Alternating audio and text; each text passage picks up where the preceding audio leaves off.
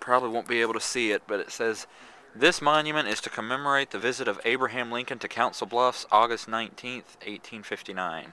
From this point, he viewed the extensive panorama of the valley of the Missouri River, and in compliance with the law of Congress, on November 17th, 1863, he elected this city as the eastern terminus of the Union Pacific Railroad." And Cool. there it is. Again, I just had video of it before, but alright, this is about as close as I can get.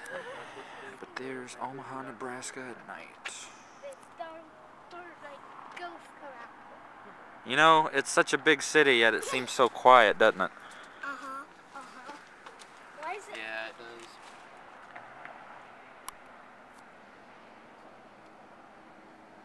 Where is that spotlight coming from? Way down there in Nebraska. We're in Iowa right now, but this is Nebraska over here. And then there's the Henry Doyley Zoo way down there. I see that thing. Is that the branch lighting up? That thing that's the necklace?